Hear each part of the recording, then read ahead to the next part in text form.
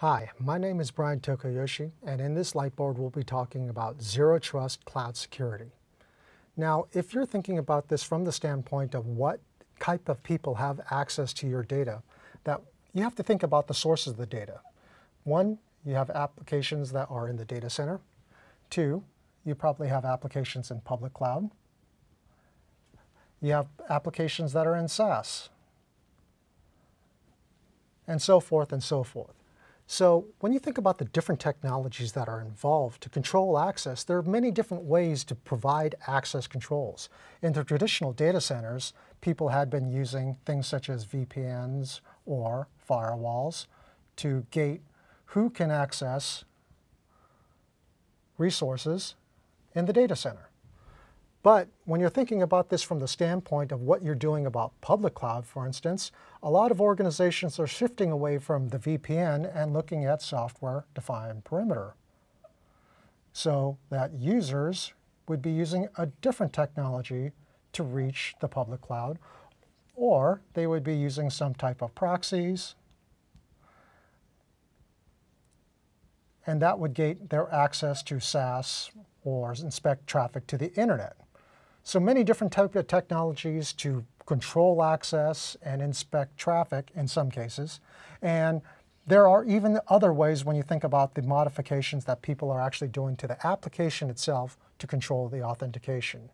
The problem with this is that with so many different places that you have data, there's so many different technologies that are in place in order to control access, you really don't have a firm grip on who has access to a particular set of information.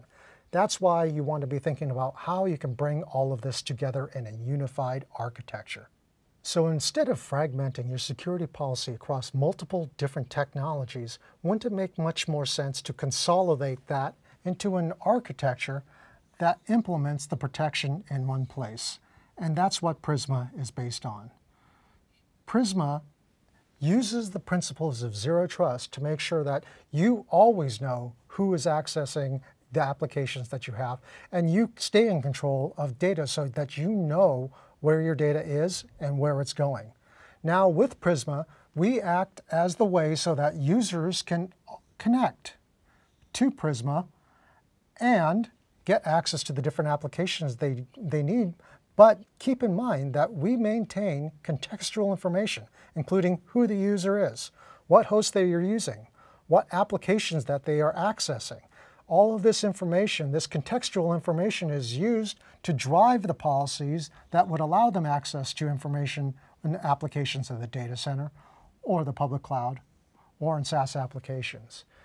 Now, you're probably wondering, how can we do this? We can use both the model where we take a managed device, where we use an app that automatically connects to Prisma, as well as support the ability to use unmanaged devices and use BYOD devices to access the appropriate level of applications that those users should have as well. So that's Prisma in a nutshell, and being able to use this for zero trust in order to protect your data. In order to learn more about what we can do with Prisma, check out the rest of the videos in this Lightboard series.